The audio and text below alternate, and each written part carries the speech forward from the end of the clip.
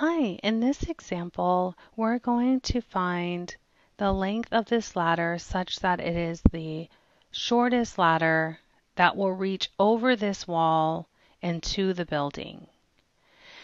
Now, we don't know much about the ladder itself except that it goes from the ground right above the wall into the building. We know that the wall is 10 feet and we know that the wall is 2 feet from the building. So the most obvious thing to try is similar triangles, where we have the first similar triangle that I think is the most obvious one here. But then the other similar triangle may not be so obvious. So I want to go ahead and highlight that it wouldn't make sense to make the other similar triangle the larger one, because we don't know much about this length here from the wall to the end of the bottom of the ladder. But it does make sense to use this 2 feet from the building to the wall in this smaller triangle above, which can be similar triangles. We do know a little bit about geometry, and we know that interior angles are congruent. And so if this is theta, then this is also theta. Okay, and then this is also 2 feet. So we can almost see the triangle themselves. So let me go ahead and take those out. So now we can see that this triangle here, where this is going to be 10 feet, here's theta, and then this part of the ladder, we're going to call it to be the first part of the ladder, L1. The smaller part of the ladder, so the smaller right triangle, right, where this is theta, and this is 2 down here for 2 feet, and this will be the second part of the ladder.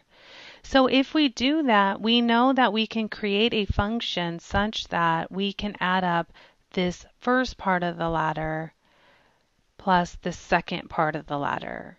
So this second right triangle was not as obvious as this first one, but it is there and it exists, and we can write it in terms of theta. The other piece that we always want to look out for is our goal. When we're doing these problems, we always want to make sure that we keep our eye on the prize and answer the question in that it is asking. And our goal is to find the shortest ladder. So if the ladder itself is L, then the shortest ladder, the word shortest is our red flag to tell us that we are looking at a minimum. So we want to go ahead and minimize the length of the ladder. Now, the length of the ladder is represented by the variable L as we assigned. Great. So in order to minimize the length of the ladder, we need to create a function for the ladder, for the length of the ladder, and take the first derivative, find critical numbers, and test those and verify that that value will make the ladder a minimum length. So let's go ahead and build our function. We drew pictures, we assigned variables, we have our goal. So now we can go ahead and build our model, right? Build a formula. So the first thing I would do is rewrite each L in terms of a trigonometric function.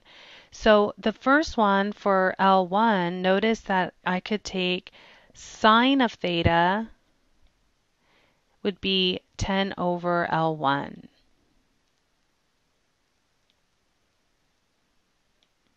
So sine of theta is equal to 10 over L1.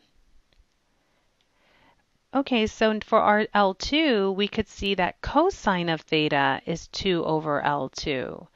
So we're going to have cosine of theta is equal to 2 over L2. Easily rewriting each of these in terms of the trigonometric function, we get L1 equal to 10 over sine theta, or otherwise 10 cosecant theta.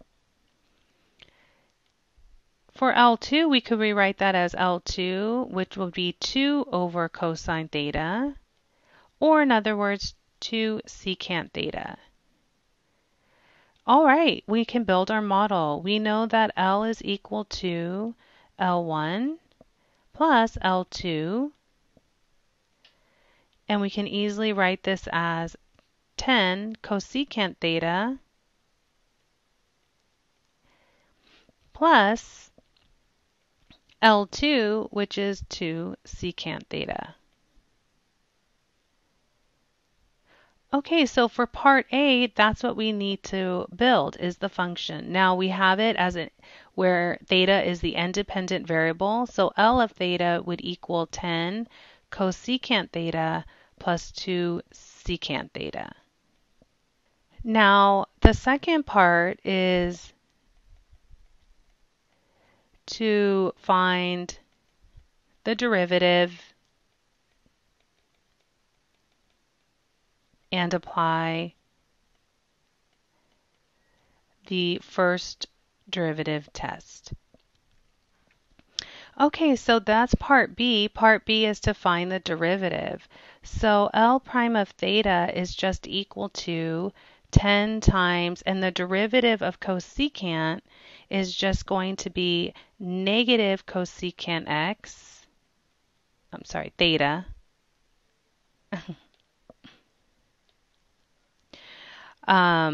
cotangent theta, plus 2 times, and then the derivative of secant theta is itself secant theta tangent theta.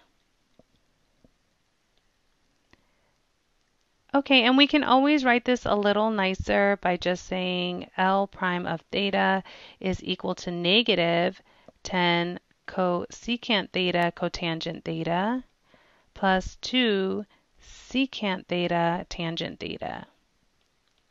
And that's part B. That's what part B wants. Okay, and now we're on to part C. Part C says once you find the derivative, now apply the first derivative test by setting your derivative equal to 0 and find those critical numbers. Okay, so part C, which we'll do over here, is now we're going to go ahead and find critical numbers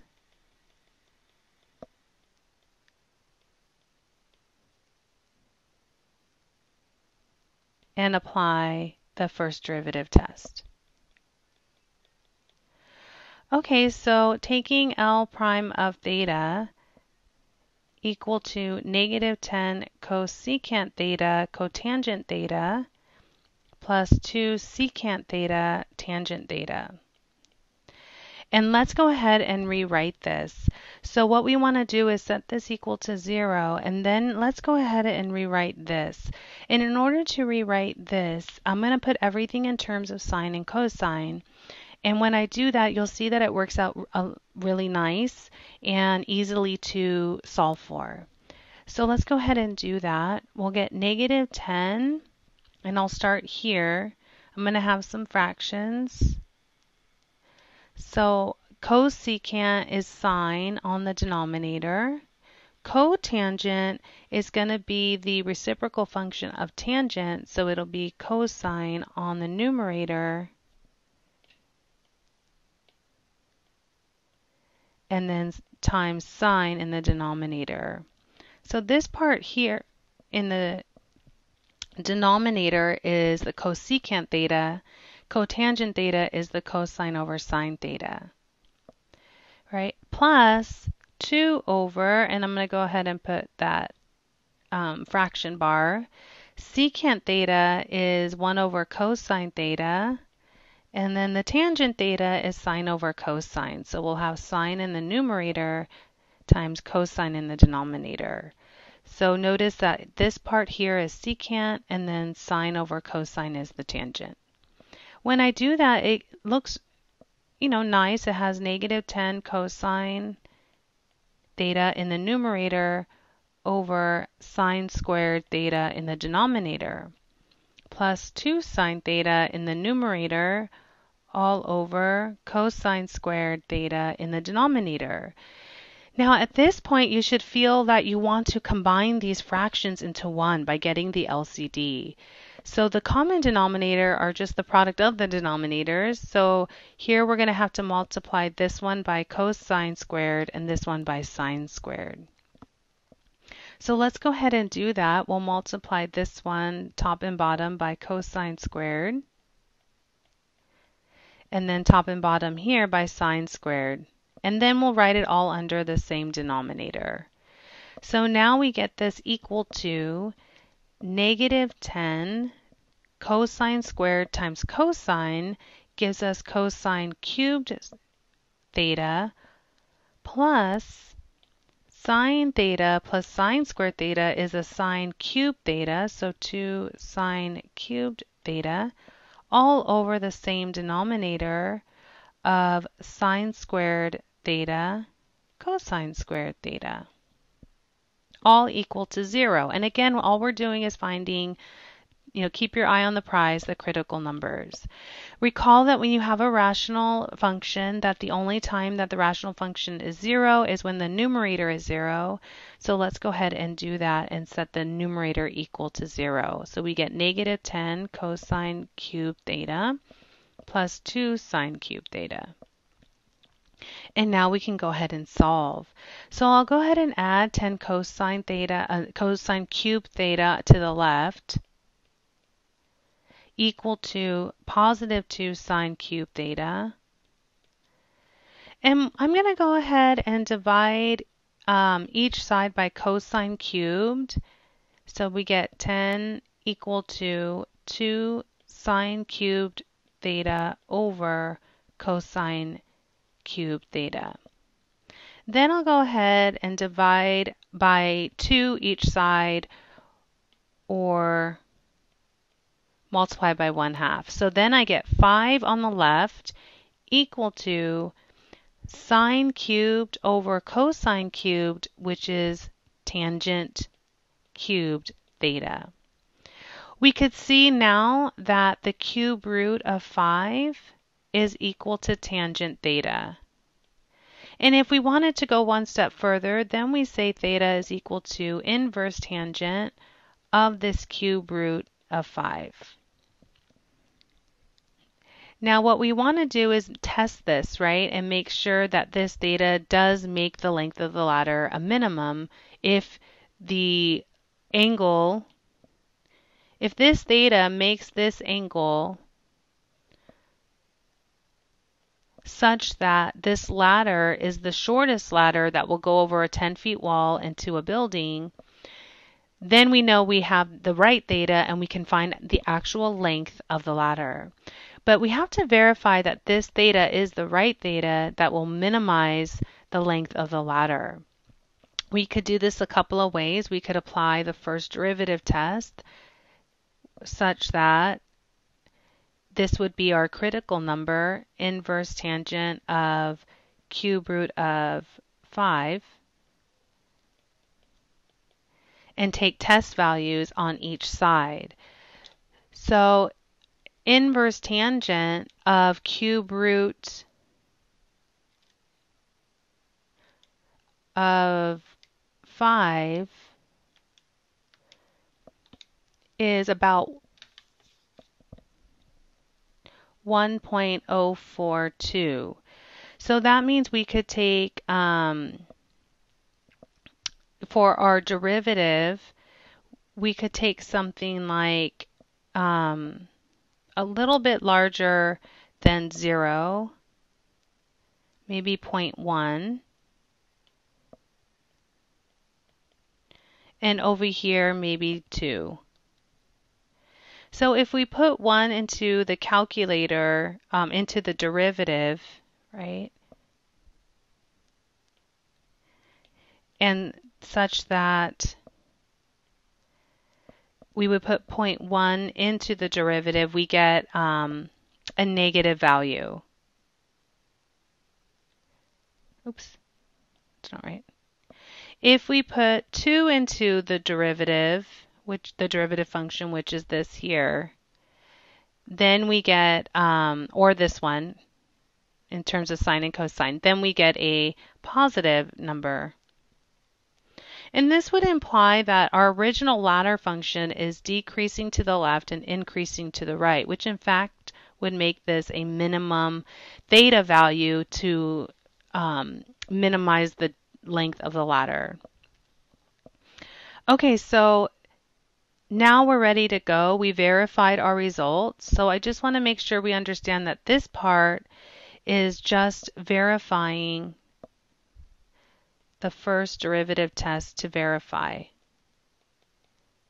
And it should be all calculator work. Usually just plug and chug and see the sign of the derivative and then determine what the original function is doing around this critical number. And we verify that at this critical number would minimize the length of the ladder. So therefore we can use this value here to find the length of the ladder. Now I don't want to use the approximation value. I only used that to grab numbers, test values on each side. We always want to use exact and round in the end. Okay, great. So now what we can do is answer the question. Right? That's what we always want to do. So now we actually get to answer the question for part C. So since theta is equal to the inverse of cube root of 5, which is in, the domain, we verified it, it all works out. Now we go ahead and find the length of the ladder. So the ladder would be where theta has to be inverse tangent of the cube root of 5.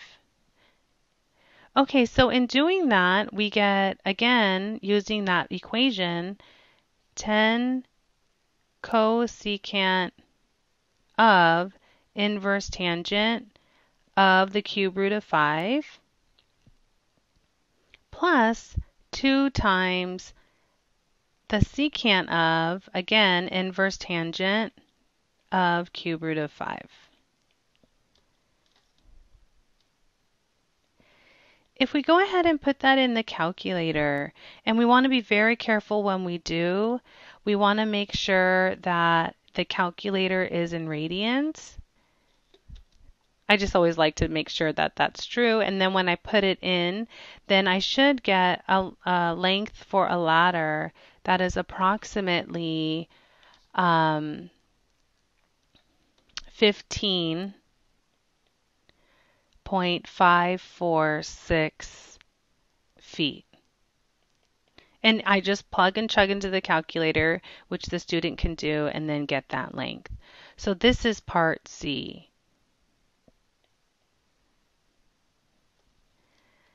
So there's all 3 parts that you need.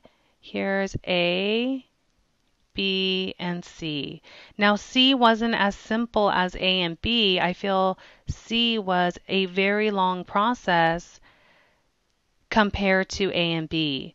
Now I think once you have A, you can go ahead and start working towards your goal, which was to minimize the length of the ladder.